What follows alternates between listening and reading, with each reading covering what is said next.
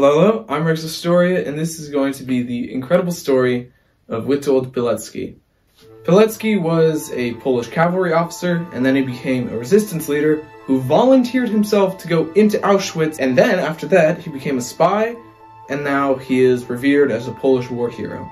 It's an unbelievable story, and I gotta tell you guys. Pilecki was born in Karelia in the Russian Empire and moved to Vilna when he was 9 years old. He joined a Polish Boy Scouts organization, and they were really pro-Poland independence, and they often talked about that and fought for that. While growing up, Pilecki loved military games, art, and poetry, and music, which is an interesting combination. When World War I broke out, his mother sent him to Orel to live with his aunt. While he was in Orel, he established the local chapter of the Polish Boy Scouts that he was a part of when he was younger. In Pilecki's first ever combat mission, he and a bunch of his friends raid a Russian armory and steal a bunch of guns, equipment, and ammo. In December of 1918, so right after World War I ends, he enlists himself into the Lithuanian self-defense militia, and he is tasked with fighting communists that are trying to take over Lithuania. And more specifically, his job is to defend something called the Gates of Dawn, which is like the most badass thing ever. However, Vilna, or Vilnius, depending on who's controlling it at the time, fell to the communists, so he had to kind of retreat. After this, he kind of bounced around different Polish Scouts organizations and different military units, and fought in the Polish-Soviet War. After that, he participated in the Polish-Lithuanian War, and was part of Zeligowski's mutiny. During this war, he and his comrades stormed a Bolshevik-held machine gun nest, and they captured 80 Bolsheviks. After this, he was demobilized and put into the reserves. During the interwar period, he tried to get an education, but he couldn't afford it, so that kind of fell through. He was a member of the National Security Union, and he went to school to become an NCO. He continued to climb the ranks and bounced around a bunch of different units, but eventually he just settled down in his old family's farm. Interestingly enough, his neighbor was the commander-in-chief of the Polish Armed Forces, Edward Rydz-Śmigler, and he actually became friends with him, which is pretty cool. He married his wife, Maria Ostrowka, and he had 2 kids, Andrzej and Zofia. And both of his kids are still alive today, and I'll talk about them later. They're very interesting. He ran a large farm with his family and was heavily involved in different Polish defense and intelligence circles all the way up until World War II started. He was immediately mobilized and went into battle, and his unit was immediately smashed. So he went to Warsaw after his unit was eviscerated, got reorganized into another unit, went into combat, and it got obliterated again. After his unit got eviscerated for the second time, he became a partisan and established the Tania Armia Polska, or the TAP. The TAP was a resistance organization that eventually grew to 20,000 members, and then it merged with the Home Army. Major Jan Włodarkowicz, who was the head of the TAP, he called a meeting and he said that someone should infiltrate Auschwitz to gather information about the atrocities, that they knew something was going on there. So they wanted to send someone in there to get documentation of the atrocities and send it to the Allies, and hopefully that would inform the Allies and they would try to liberate. Now this plan is crazy. It involves someone going voluntarily into Auschwitz, but Pilecki volunteered. So on September 19th, 1940, he intentionally got caught in a Polish street roundup and was sent to Auschwitz. I should mention that it wasn't necessarily certain that he was going to go to Auschwitz, as he could have gone to really any of the forced labor camps in Germany, but yes, he did go to Auschwitz. It is reported that he said to his wife, because he had a wife and kids at this time, that report that I fulfilled the order just before he got captured. He was put in a cattle car, and when he arrived at Auschwitz, quote, all those picked up were already showing signs of crowd psychology. The result being that our whole crowd behaved like a herd of passive sheep. Quote, a simple thought kept nagging me. Stir up everyone and get this mass of people moving. He used the identity of a man named Tomasz Sedefinski, who Pilecki believed was a fallen Polish fighter, and so he used his identity. Shortly after arriving at Auschwitz, Pilecki was injected, inspected, infected. His head was shaven, and he was given a set of very thin, striped clothing. And one of his first experiences in Auschwitz was getting his 2 front teeth knocked out. It is reported that he was really well liked in Auschwitz by the other Polish inmates, but to the guards that didn't matter. He was only known as inmate 4859. 4859 was considered an unlucky number because the 2 end and the 2 middle numbers both add up to 13. Capos descended on the new Auschwitz arrivals and beat them mercilessly and even killed a few. He describes how there were German Shepherd dogs trained specifically to go for the neck. And a capo, by the way, is a concentration camp inmate who is convicted for a violent crime, and he is tasked with keeping the other prisoners in line. So he works very closely with the guards, and he has the authority to beat up people. Very vicious, horrible people. And now, of course, I have to describe the conditions of Auschwitz. Now, the conditions of Auschwitz were more horrifyingly evil than anything the devil could dream of. There were often 4 people to a small, tiny bunk, and it wasn't uncommon for you to wake up and the person next to you was just dead. Disease was rampant through the camps. There were rats everywhere, cockroaches everywhere, lice everywhere. It was a horrible, horrible place. You were never fed enough. You were never given enough water or food. Guards would constantly beat random people for doing nothing. It was a horrible, horrible place to live. And of course, you were always working really hard, laborious jobs with no rest, no breaks for hours and days on end. It was meant to kill you from exhaustion. Punishments were totally random. You know, it could be for anything, looking at a guard wrong, or it could be for anything. And you could be beaten or shot for any reason. And if you were ever found out to be something like a doctor or a scientist or any other member of the intelligentsia, you were immediately killed. It was part of a Nazi program to kill all of the Polish intelligentsia. It was so bad in Auschwitz that people jumped into the electric barbed wire just to kill themselves. Now, Pilecki was in great shape. Of course, he was a military man. He was in amazing physical shape, and he spent basically his entire life learning how to survive. So he lasted a lot longer than people in Auschwitz. And because he was so physically fit, he had enough time to learn how the camp operated, so he would give himself the best chance of survival, and that snowballed into him being able to survive for a very long time. Now, immediately, Pilecki set on his mission to establish a resistance within the camp. That was one of the main reasons why he was sent to Auschwitz in the first place.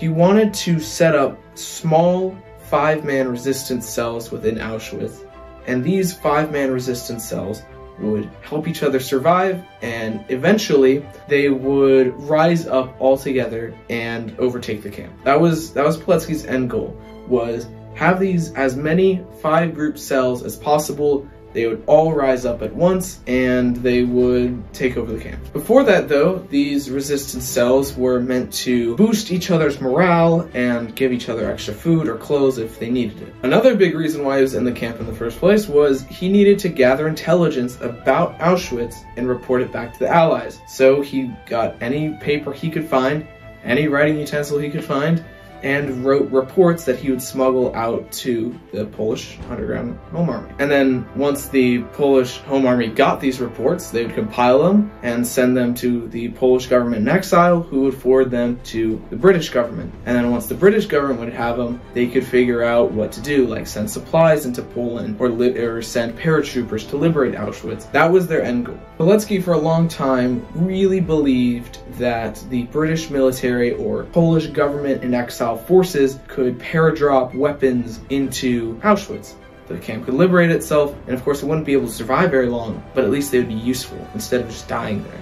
Pilecki set up the ZOW, or in English, the Union of Military Organization. And what's interesting about these 5-man cells is no 5-man cell knew of another 5-man cell's existence. So that way, if one 5-man cell was detected, they might be caught, but it wouldn't jeopardize the rest of the organization. By March of 1942, it is estimated that he had 500 members in the ZOW, which is 100 5-man resistance cells, which is pretty damn impressive. Pilecki said, quote, "Camp was a proving ground of character. Some slithered into a moral swamp. Others chiseled themselves a character of finest crystal. And eventually the organization was expanded to include non-Polish concentration camp inmates. And this organization was able to make small life improvements in Auschwitz, just make it a little more bearable for the inmates of Auschwitz. Now, Auschwitz changed a lot while Pilecki was in there. First, he smuggled his intel reports out of people who were leaving the prison.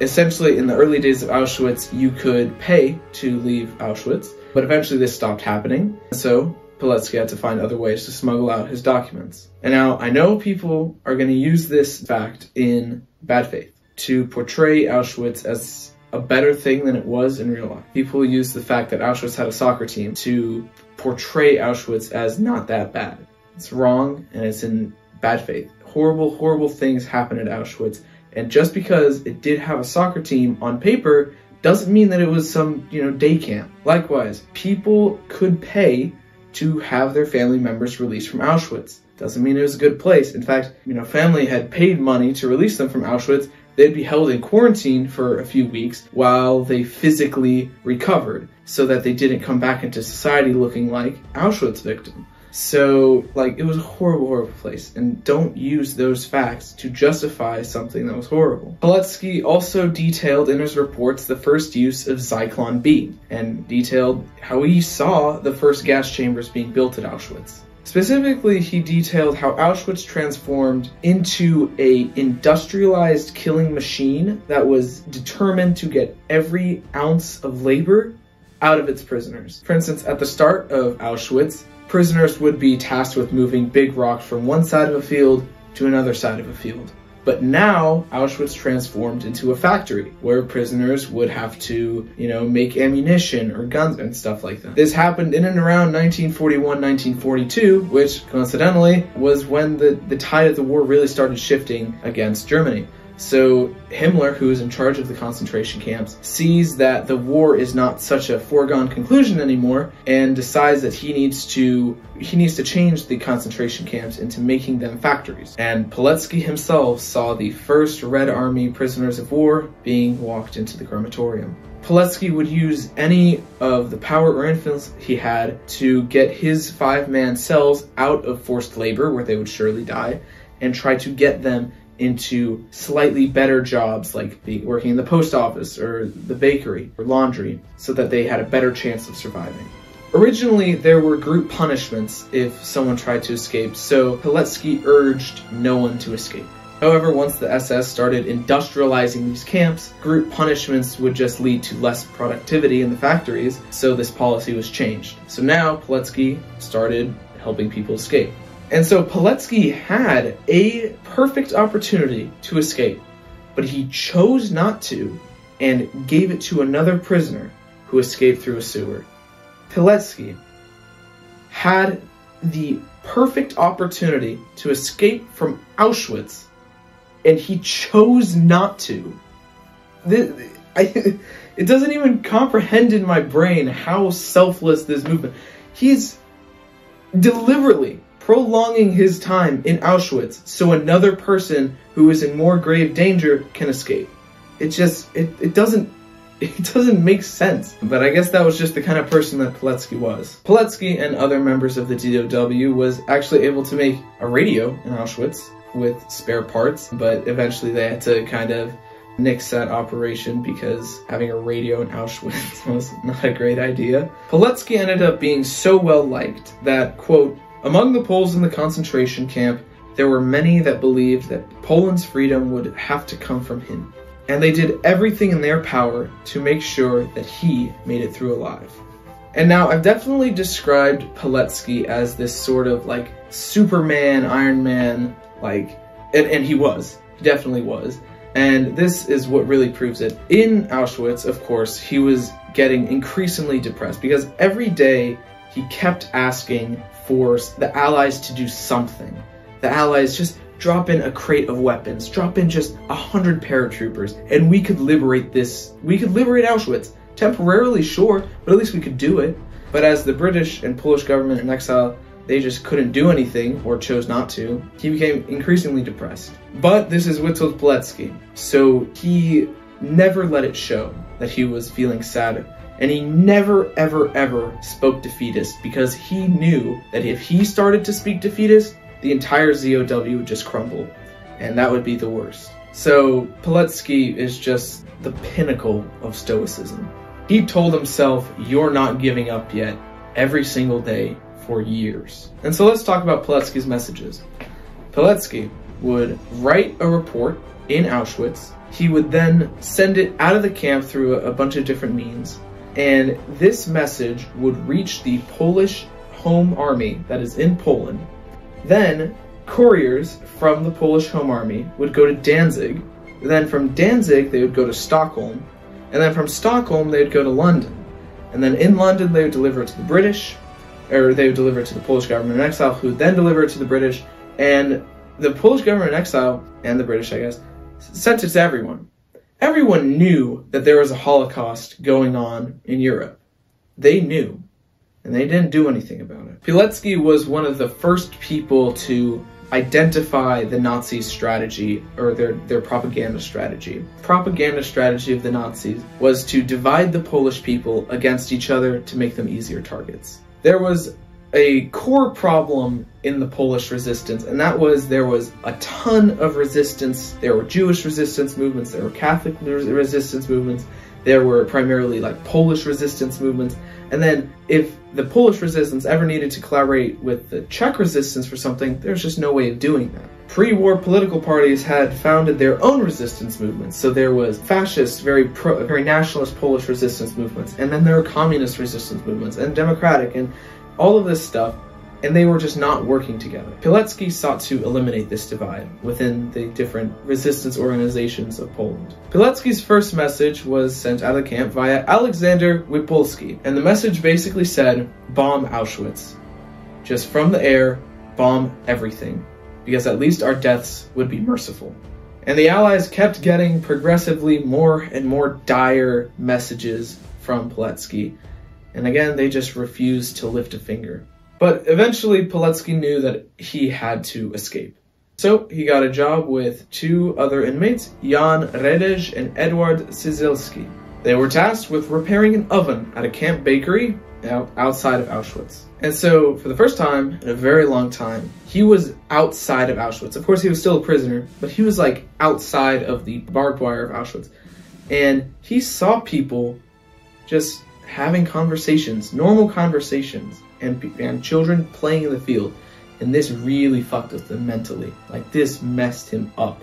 Because he sees Auschwitz, and then children playing in a field. But of course, if he was feeling sad, he never showed it, and he just kept saying, "You're not giving up yet." At midnight, April 27th, 1943, him and the other two inmates broke through a heavy metal door and overpowered a guard. He then cut the phone lines and the alarm lines, and using documents and SS uniforms that they had stolen, escaped the camp perimeter. A patrol had fired rounds at them, and some even went through his clothes, his very thin concentration camp clothes, but never actually ended up hitting him. And now this might be one of the most incredible feats of athleticism I've ever heard of. He ran 100 kilometers, or 60 miles, over the course of a week, running from other people with guns, well, he didn't have a gun, through a forest after not eating a solid meal for years. He eventually found a safe house that was ran by the Armia Krajowa, aka Home Army. After 2,500 roll calls and 947 days in Auschwitz, he was finally free. Kind of. Now there's an interesting detail about this safe house. It is actually owned by none other than Tomasz Sedefinski. So yeah, the person who Pilecki used his identity wasn't actually dead, and he ended up at his safe house. Of all the safe houses he could have gone to, he ended up at his safe house. Unfortunately, this did have some unfortunate implications for Tomasz Sedefinski, because on Christmas Day he was arrested for having escaped Auschwitz. But of course he didn't ever go to Auschwitz, only Pilecki did. So there was a confusion at the jail, and the Gestapo was interrogating him, and everyone was thoroughly confused. But eventually, 3 weeks later, he was released because he hadn't escaped Auschwitz. And what is especially heartwarming is that Pilecki's son, Andrzej, still has friendly relations with the SgtPancake family. And then after recuperating in that safe house for a while, he snuck his way into Warsaw and got to reunite with his family after 3 years of hell. His work was not over, however, and he drew up many plans to liberate Auschwitz, but the Home Army never allocated their resources. They thought they possibly could take it, but it would just immediately be crushed by German reinforcements, so it wasn't worth it. But that was his life goal, and he kept dedicating himself towards them. From there, he joined the Kette, which was your very stereotypical resistance organization. You know, think blowing up train lines and ammunition depots, assassinating high-ranking Nazis, that kind of stuff. And so he did that for a while. He then took part in the glorious Warsaw Uprising. He originally enlisted just as an ordinary foot soldier, but many high-ranking officers had been killed during the initial days of the Warsaw Uprising, so he eventually took control of his own unit. He took control of the 1st Warszawianka Company, and he was in charge of protecting downtown Warsaw. During the Warsaw Uprising, he reportedly fought very valiantly and risked his life many times to save his comrades. The Warsaw Uprising is so incredibly interesting, and it deserves its own video. But in short, on the 1st of August 1944, the Home Army of Poland, so the underground resistance of Poland, launches its all-out uprising against the Nazis. So the plan was the Soviet Union and its troops are right on Warsaw's doorstep. So they're going to rise up now, overthrow the Germans, then the Soviet army is going to help push back the Germans, and then the Home Army can establish an independent, non-communist, non-Nazi occupied Poland. This did not end up happening. So the initial uprising takes place, and they had been stockpiling ammunition and guns for years at this point. The Warsaw Uprising takes place, you know, thousands of resistance members are uprising through the streets trying to, you know, destroy as many Germans as possible. And the Soviet army has every opportunity to cross the river into Warsaw and help fight off the Germans. But instead, they hold their positions outside of Warsaw and let the Germans come in and destroy the Polish Home Army.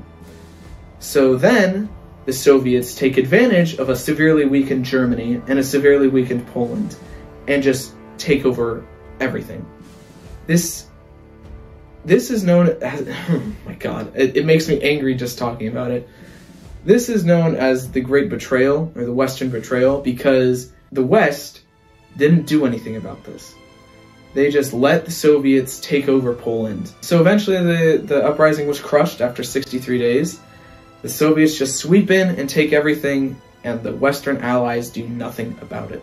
In the Warsaw Uprising, 80 to 90% of Warsaw was rubble by the end of it. On October 8th, 1944, Pilecki was captured by the Germans, and he was taken to a prisoner of war camp, which is not a concentration camp. It's important to mention that, but it's not exactly a pleasant state either. He was interned at Ourang 7, a Murnau. Essentially, it was a camp for Polish high-ranking officers, and eventually is liberated by the Americans on the 29th of April, 1945. In Ourang 7, he earned the nickname Daddy, not in a weird way, but because he was the most experienced and like he had seen the most and often helped out the younger prisoners. After he was liberated from the prisoner of war camp, he didn't skip a beat and immediately went straight to Italy, where he joined up with the Polish armed forces in exile. And there he compiled all of his reports, and he detailed his experiences in the resistance in Auschwitz and the resistance outside of Auschwitz, compiled it all into something called Witold's Report. He joined the Polish Second Corps led by Władysław Anders. Now at this point, Pilecki could have very easily moved his family out of Poland and moved to the West and lived his life, the rest of his life, peacefully and as a war hero, because he sure was one. But he chose not to, and he chose to stay behind in Poland and continue the anti-communist resistance. Pilecki chose to not flee Poland because, quote, "I will stay. All cannot leave. someone must remain regardless of the consequences. Pilecki revived his old network of Auschwitz informants, and specifically he got the phone numbers of many Polish traitors and communist officials. He even got documents that proved that the people's referendum, that was essentially the communists, the Soviets wanted to establish a communist regime in Poland. So they had a vote that was basically saying, do you want this communist regime in Poland? Where all the people would vote. And he had documents that proved that it was completely falsified, which it was. It was not a real referendum. It was rigged. He was known as a cursed soldier, which essentially were people who were still loyal to the original Polish government and didn't want the communist government. The cursed soldiers are incredibly interesting in their own right and definitely deserve their own video. The NKVD began to really crack down on these cursed soldiers. Eventually, May 8th, 1947, exactly 2 years after Germany was defeated in World War II, he was arrested by communists. When he was arrested, he completely owned up to everything he did. He owned up to being an anti-communist, he owned up to using false identities, he owned up to gun running, he owned up to not registering himself with the communist government. He owned up for having illegal guns. He just was like, yeah, I did it. He wasn't trying to hide it because he knew if it was to go to trial, it would just be a foregone conclusion he was going to get executed. He was mercilessly beaten in Mokotow prison in Warsaw. In Mokotow prison, he had his fingernails pulled off. He had his legs crushed. He was ruthlessly beaten into a confession. Although forever he maintained that he did not try to assassinate Polish communist government officials like the chief of police. He had his ribs and nose broken as well. His show trial began March 3rd, 1948, and he was found guilty, probably because he wasn't allowed any witnesses and was not allowed to testify. Władysław Anders published Witold's report as a way to raise awareness for this unjust situation, but it did not end up creating enough of a stir to change the final verdict. Unfortunately, however, Witold's report, like so many of other things about Witold, fell on deaf ears. When Pilecki was being beaten into a confession, he just signed all the documents. He didn't even bother reading them because, it's not going to change anything. Interestingly enough, Pilecki believed that treatment from the communists was way worse than treatment from the Nazis. Quote, compared with them, Auschwitz was just a trifle. He said this to his wife while he was in prison. On March 15th, 1948, he was sentenced to death for being a spy. His execution was fast-tracked so that he could be made an example. He was executed May 25th, 1948, by a gunshot wound to the back of the head in Mokotow prison at 9:25 p.m. His last words were, "I've been trying to live my life so that in the hour of my death, I would feel joy rather than fear." Pilecki was a veteran of World War I, World War II, the Polish-Soviet War, the Polish-Lithuanian War. He volunteered to go to Auschwitz, started multiple resistance organizations. He was a Home Army officer, Warsaw Uprising veteran, Polish Second Corps officer, veteran of POW Camp Lansdorf and Murnau, and a cursed soldier. His family was never told that he died, and they assumed for many, many years after his death that he was just in Siberia somewhere. Clarity only came when a Mokotow prison guard came to Andrzej Pilecki and told him what happened. Quote, "I was in prison with your father. I want to help you because your father was a saint. Under his influence, I changed my life. I do not harm anyone anymore."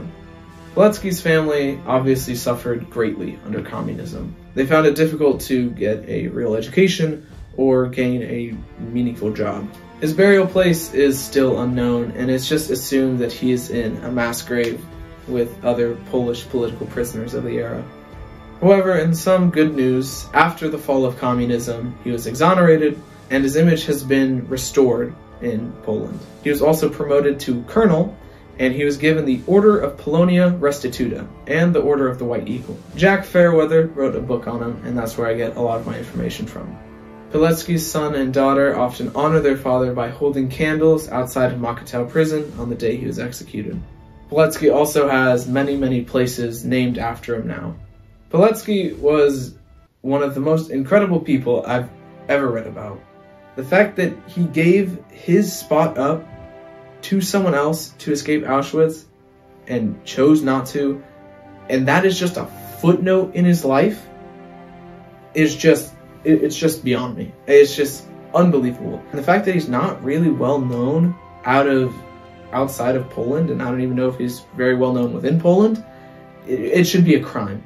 The fact that there isn't, you know, a AAA blockbuster movie about this guy is awful, and that needs to happen. Like, Chris Evans needs to play this dude. But yeah, no, he is like probably one of the most flawless people I've ever read about. I mean, with everyone you can find something that they did wrong, but for Pilecki, I haven't found anything really. You know, he just seems like a really well-liked person. Like, he was a cavalryman, he was flamboyant, people liked him. But yeah, and he was stoic, he was a family man as well. Like, it's fucking impressive.